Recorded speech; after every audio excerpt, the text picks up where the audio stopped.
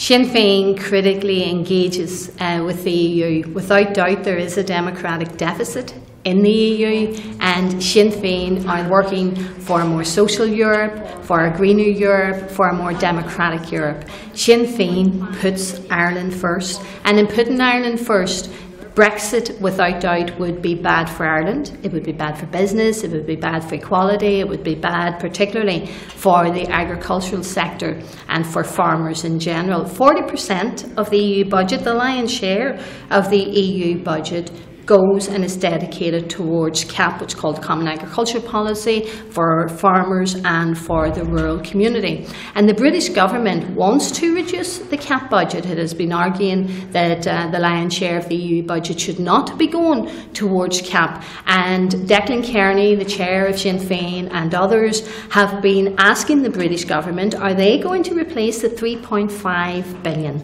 of funding that comes here into the north? And of course, they're dancing around that and they are refusing to tell us whether they will replace it or not. And there's no faith in myself as a Sinn Féin MEP, in my party, or none of the other MEPs, that they will replace it.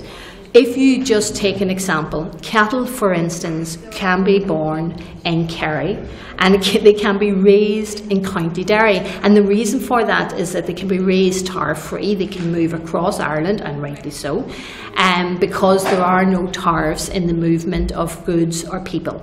But Brexit, what we could potentially end up with along the 310 miles of a border corridor, are border checkpoints. Are all of those obstacles that people have fought many years and tears to get the border dismantled, and to think that just even in the movement of cattle, never, you add to that, of course, the fact that 23,000 people cross the border to work and study every day. Hence, we are arguing for this reason and many, many other reasons. We are asking people to vote Remain in Ireland on the 23rd of June, not to be shackled to Britain.